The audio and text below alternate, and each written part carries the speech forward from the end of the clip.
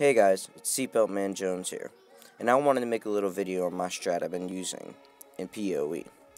Now what me and my team have been doing in CoE is pretty simple and has to be the easiest way.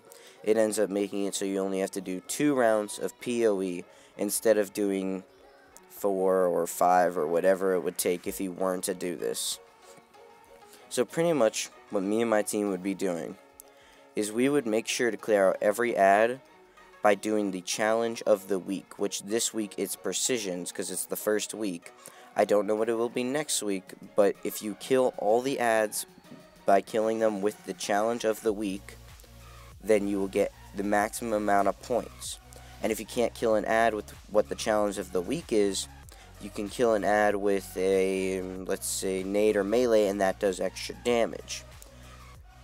And then after every ad is cleared out, you want to lower the boss so it says reinforcements incoming. And then pretty much you do the exact same thing and you clear out all the ads, do your nade or melee or the challenge of the week if you can, get a maximum amount of points until all the ads are gone, and then you do damage to the boss again. You can see it here in the video at some points. This was a bit of a sloppier gameplay because I was two-manning it with my cousin because we had to carry someone. So yeah, it's as simple as that. It ends up being only 2 rounds instead of however many it would be if you weren't to use this. Pretty much just kill the ads with the challenge, lower the boss's health until it says reinforcements, kill the ads again with the challenge, and then keep lowering his health until it says reinforcements.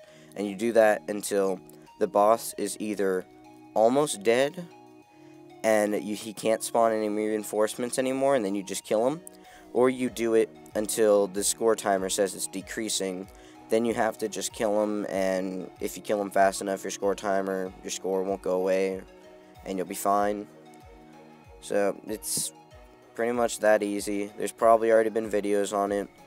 It's probably already been spread all around, but I figured I might as well make a video on it, and if somebody didn't know. So yeah, I'm going to leave you with the rest of this gameplay, and enjoy.